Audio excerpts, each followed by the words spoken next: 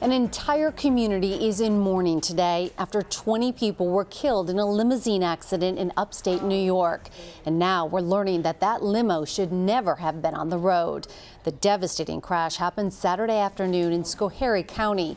The NTSB says this was the deadliest transportation accident in the U.S. since 2009.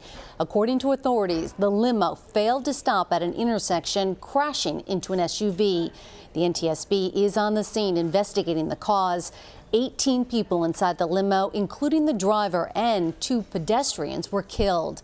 Now the governor of New York is revealing new details about the crash. The updates we have thus far are, number one, the driver of the vehicle, the quote-unquote limousine, did not have the appropriate driver's license to be operating that vehicle.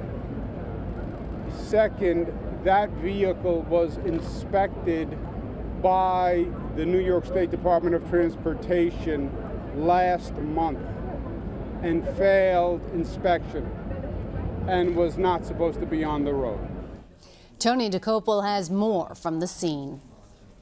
Multiple ambulances, folks, midlife on standby. A serene fall day in upstate New York became the backdrop for a nightmare Saturday afternoon when a massive limousine packed with young people violently crashed. I heard this loud bang. I saw a lot of people up here at the Apple Barrel, out in the parking lot, and then I heard screaming.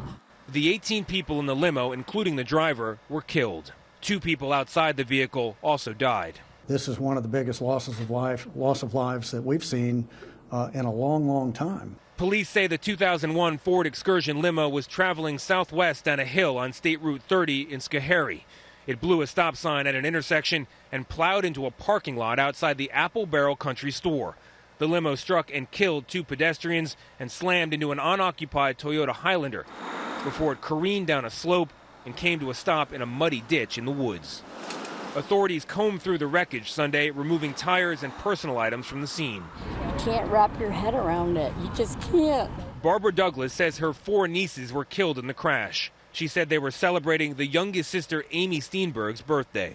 They were wonderful girls. They'd do anything for you, and they were very close to each other, and they loved their family. Amy Steenberg's husband Axel was also killed in the crash. They married in June. In Amy's last public Facebook post, she wrote, "Axel Steenberg, I love you more than words can say. Thank you for being so kind and loving." Axel's brother, Rich Steenberg, also died.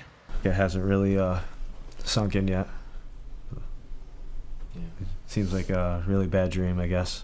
Eric Steenberg is Axel and Rich's younger brother, and Andrea Arokis is Rich's sister-in-law. I can't really imagine how you go forward.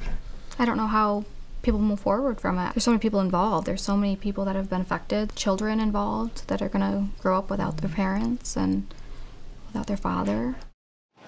Tony Dokoupil joins us now from the scene. Tony, it's just so heartbreaking listening to the family members that you spoke with.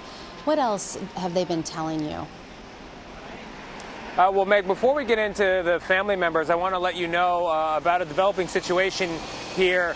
The NTSB, which has been on the scene since late Saturday, early Sunday, has cleared the area. This will be perhaps the last conversation we have from this location because the entire media lineup has been removed from the area. The NTSB is telling us they plan to use this space to conduct an aerial accident reconstruction. So that gives us another piece of the puzzle in terms of what their plan is as they seek to reconstruct this accident. They're going to be inspecting the vehicle, interviewing witnesses, and now with this newly cleared space, they're going to be conducting aerial surveillance. We can already see them walking around with their vests on and different pieces of equipment. Now, what does that mean for the families? Well, the families obviously are looking for answers. This was a group of friends and family who went out knowing they were going to be drinking and deciding to do something that they saw as the safest possible option, which was to rent a car, rent a driver, go place to place, have a good time, don't worry about who's behind the wheel. Well, as you heard with Governor Cuomo there, apparently they might have worried more because that vehicle was not supposed to be on the road and that driver did not have the appropriate license. Complicating the situation further and also raising questions in the minds of the family members is this intersection. According to the owner of the Apple Barrel Country Store, we're in the parking lot of that store. This intersection has been a problem for a long time. It was actually reconstructed about a decade ago, and even in the aftermath of that reconstruction, a reconstruction where the goal was increased safety, there have been, according to the owner, at least 3 tractor trailers that have failed to make the stop at that T intersection. They've come through to more or less our location. And overall, in an email to the Associated Press, the owner of that store said there have been more accidents than she can count. So at this juncture, there are 2 tracks that the families are going down. On the one hand, there is grieving. On the other hand, there is questioning. Why was this car on the road? Who was behind the wheel? And what do we know about this intersection? How could it have been in better condition for cars on the road? So many questions to answer. Tony Dokoupil, thank you.